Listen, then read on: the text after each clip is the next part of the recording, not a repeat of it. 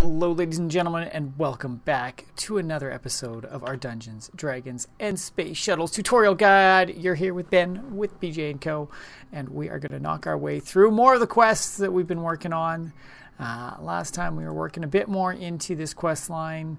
I believe we got some steam dynamos going and everything. So today we're going to hit some areas in here, get this mechanical artisan so we can start automating a little bit of stuff, which is going to be very nice. Some motors, some atomic reconstructor. But first things first, we were playing in Britannia a little bit last time, and I want to continue on that now. So we had gotten our hydrangeas and our mana pool, so we're going to start with the mana spreader next. And this one needs a little bit of work to get. So we showed you guys before how to get the living wood using the pure daisies. So we've got that. Bricks we've got from some quest rewards before, not too hard to get our hands on. If you need some more, it's just smelting up clay to make the bricks themselves and go from there. Oh, I messed things up. Gold plates, silicone plates. We've got the compactor now, so those should be relatively easy. The only new thing that we're dealing with here is our lime laser. And a lime laser is not too crazy. Iron around a lime stained glass, and lime stained glass is just 6 pieces of lime glass, and lime glass is... oh, why is it not... well, all it is lime dye. Some sort of lime dye around in the middle with glass around the outside, and lime is pretty easy. You either need lime petals, or we can get it using a few different setups. Green dye, bone meal, white dye, white pigments. I used the 2 floral dyes together, just because I didn't have any lime green, so to make the lime dye itself. So that's not too hard, but we've got everything going here, ready to go for this. And this is advanced crafting, so we're going to need this guy in the middle. These around the outside. The living wood all the way around. And it's 16 living wood, so it works out kind of nicely having 2 pure daisies to make that happen. And this gets us our mana spreader. And now this mana spreader is going to be very helpful to us because... let's get my wand of the forest back out. This is going to allow us to actually start utilizing... I might not have left it. Did I leave it in here? This hydrangeas that we got last time. So I believe we can stick it. Let's try sticking it right here. And now we're going to put down a mana spreader. And with the mana spreader down, you can see it's kind of blasting a laser out. That's where it's sending mana. But I'm going to... shift right click to change it to bind, or so make sure that it's on bind mode by shift right clicking, and then you can right click on this, right click on this. No? Oh yeah, shift right click to grab it, shift right click there, and then it aims it at that. And now it should start generating flora for us. Except you can see that this is not connected to a spreader yet. So now we're going to right click on this plant, or shift right click on this plant, shift right click on this, and now you can see that this is going to be moving mana into there. So this is going to be moving mana into here, and then this is going to be shooting mana into here. Now this should work with this setup, I think. We're going to leave it for a bit and see what's going on. The hydrangeas should be getting water from the source blocks nearby, though I may have to drop it a level to make it work. That's the one thing I'm not entirely certain about. So we're going to let it play for a bit and see from there. So while we're waiting on that, let's get a little bit more going with Britannia. So in the Britannia, I guess we can claim this copper tank. This will be nice. We'll use it for some other quests going along, so it's always nice. A little bit more living wood also is great. And then we've kind of got 2 other paths that we can easily go right now. We've got the Endoflame, which is our next generating flora.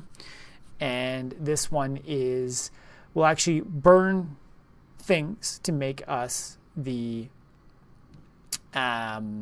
mana that we're looking for. So we can actually tie that to our spreader from the other one as well. So this is going to work out quite nicely. And we are going to jump back on into here. So this one, not too crazy to make. We need prosperity shards. We know how to get these. Inferium coal and a block of inferium essence. Both of these we should have from quest rewards already. But the block of inferium is just inferium all the way around. And inferium coal is just coal with 2 inferium. So not crazy to make at all. This is all going to be done in the petal apothecary, and then we need light gray, red, and brown. So we've got light gray, red, brown, seeds, prosperity, inferium coal, block of inferium essence. I'm pretty sure that was block of inferium essence, not inferium coal, right? Yes, good. And then we're going to need a set of seeds, which we grabbed as well to make this happen, because you gotta have the seeds to do it. So we're going to put our water in. We are going to go with all of these things. So we'll start with these. We're going to start... Oh. Why didn't you go in properly? Oh, no, it did. I'm going to throw those guys in. Now we are going to get the last 3 pieces that we need. 2, 3, and there we go. It shows that we need seeds to get that, and we've got our Endoflame. So this is another one that we can drop over here. The spreader, oh yeah, I think that's not quite working properly. But if I drop the Endoflame here, I should be able to shift right click. So it's sending that one. This guy's also sending to that one. We've got nothing in there yet. And let's just go get something that burns a little bit. Let's see, what do we got? Maybe we'll go with... Oh, I should have a block. I should have some inferium over here, shouldn't I? We've got an inferium coal. I'll go take that out. So this inferium coal, if we send this over... Yeah, I'm not seeing anything off of that blue one. So as soon as I drop that in there, give it a few seconds, you can see the Endoflame grabs it. It gets that lovely fire along it.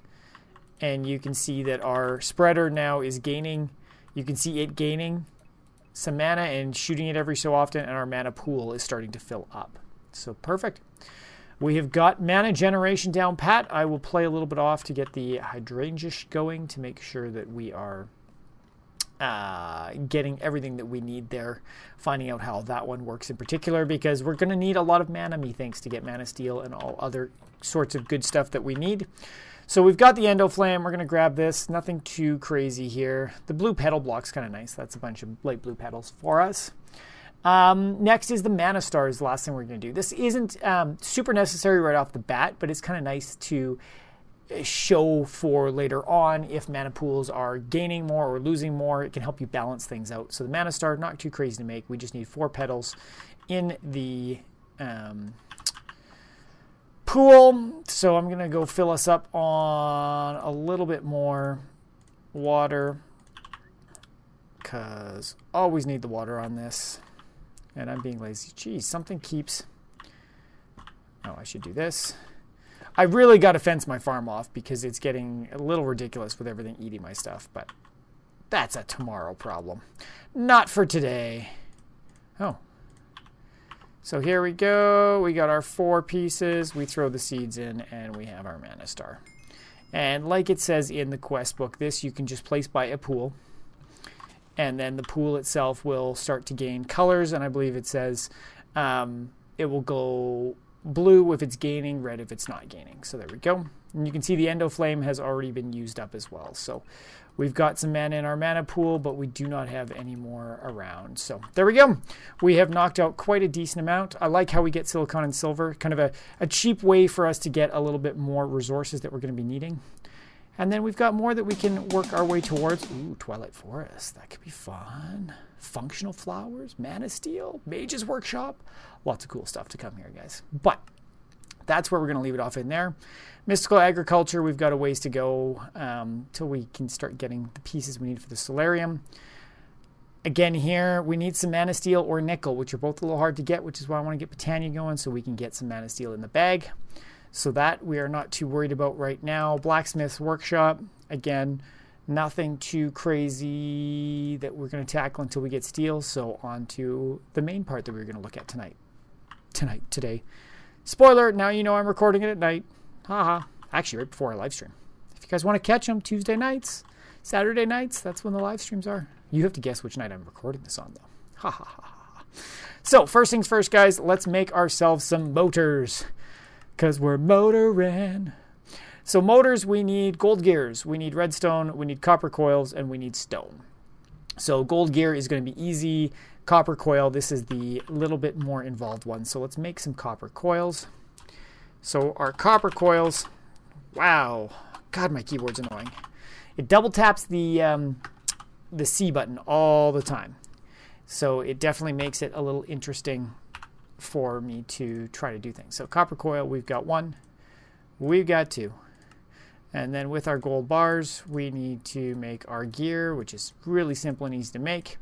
Then we need what? Gear in the middle, those on the top, that along the side, and then our stone, and that gets us a motor.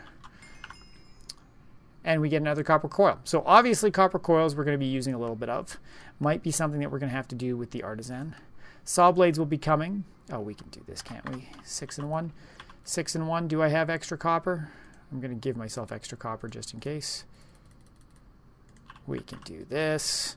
I like it when I get to knock out more than I was expecting in the first place. Boom, there we go. Saw blade. So as you can guess, these pieces are likely going to become important for... Oh, I need to make 2 of them.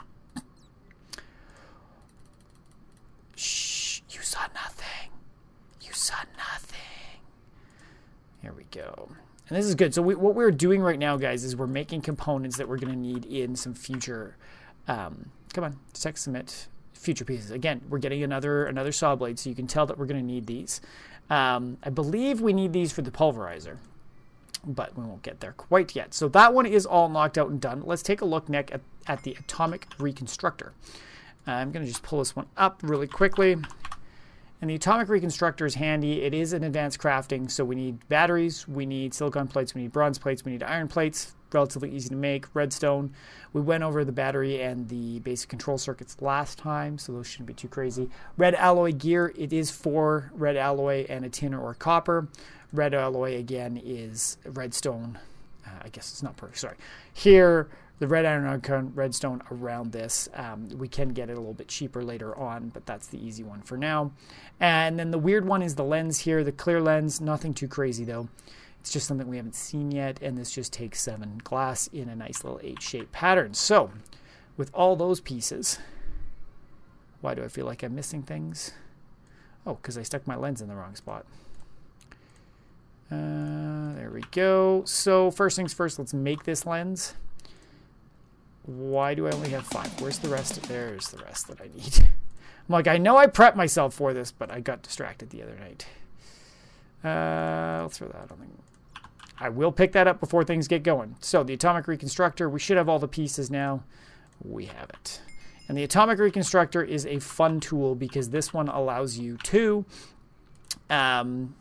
change all sorts of stuff. So we'll be looking at this next time, but we can change lapis into pallas, redstone into redstonia, iron into inori, diamonds into diamondites, which are all pieces that we will need for some later things. We've got a leaf eating generator coming up. That could be cool. We've got a crusher. Crushers are always fun. They help duplicate stuff more. Working towards canola, storage crates, all sorts of good stuff here. So this is one I quite like. And in here, I think we're going to go with the copper coils. Those are definitely more expensive than the inori plates. This is just 2 iron and some power, so that's not too crazy. The Atomic Reconstructor, you will want a switch or a button with. I quite like buttons personally because it's just a 1 quick pulse and doesn't drain all the power all at once. But it does need to be connected to power, so you'll want to connect it by your energy cell for now until we get better power going on. So that one's done. And then I think the last piece we're going to tackle is the rest of this mechanical artisan piece. And the mechanical artisans, we have 2 things left that we need to do. We need to make the actual power converter, which will allow us to do some stuff, which is 5 glass, basic control, and battery, which we did last episode, and then the copper plates. So we should have that all ready to go. And that's just in this one. So artisan. There we go. We'll get that guy done. And then the last piece that we need here should just be all of this. And this is to make that blueprint. So we need this. I want to see this in the corners and this around the middle. And there we go. We got our IC4 blueprint. And the blueprint itself is what we need to make the blank design pattern. And with that, ding, we should unlock our automated artisan. Some great information here on how this works, how we need the design table and the blank patterns and the power converters. So we should be able to put this down. Where is it? Oh, I did put it down already. We should be able to put this guy down already between here. And we should be able to put a pattern into here, make what we want, and then grab the pattern. And then use the design workshop to do it. However, we do need to get some power going for it, which is why there is the power converter. And where did I leave the other piece? Why am I so useless, guys? Why? Tell me down in the comments below why you think I'm completely useless. Don't go too hard at it, Savvy. Ooh. We're going to go to sleep really quick. See you in a few seconds, guys.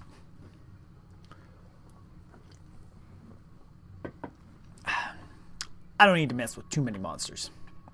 It's not that I'm afraid of no ghosts. It's just that it's not... as much as you guys probably would like to see me die in front of you, I don't think it's exactly what I should be doing. Just saying, wow, I like how I left the door wide open. One of those sounds outside. So, there's two pieces to this. We'll get back to that as we listen to things die around us. We've got the Artisan Power Converter and the Mechanical Artisan. And I think... I wonder where this goes then.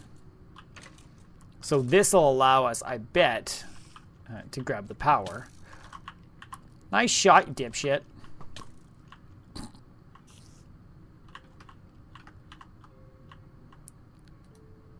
There we go. So then the Mechanical Artisan can go on top of that guy. Interesting. This is... I'm going to have to look at what this guy does. I've never seen this before, but we've got some room for RF. Looks like we've got 5 different tabs for different, like, making blueprints and storing things and fluids. So we will definitely have to play with this and see. The power converter, I'm sure... Okay, there's just that up there. I'm pretty sure we can grab, if we just grab this guy, just as a test, I think we can drop this guy right in beneath here, and you can see it is taking the power into the power converter and filling up the Mechanical Artisan. So that's ready to go. Now we just have to see how this all combines. But we've got the pieces that we need to do it. We get a few more blank patterns too, which is great. And now we get the how-to. So I'm going to learn how this stuff goes, get organized for it, and teach you guys how to start automating some of that in the next episode, as well as start knocking out some more of this level 1. As you can see, we still need to work in both of these areas. Backpacks, I like backpacks. This is going to be great. More storage space. We're going to work our way on, try to work towards unlocking tier 2. Then we might be, what, halfway? Well, I guess if we finish tier 2, we're about halfway to tier 5. But funny enough, I feel like we're a lot further away from that than almost halfway. But we'll see.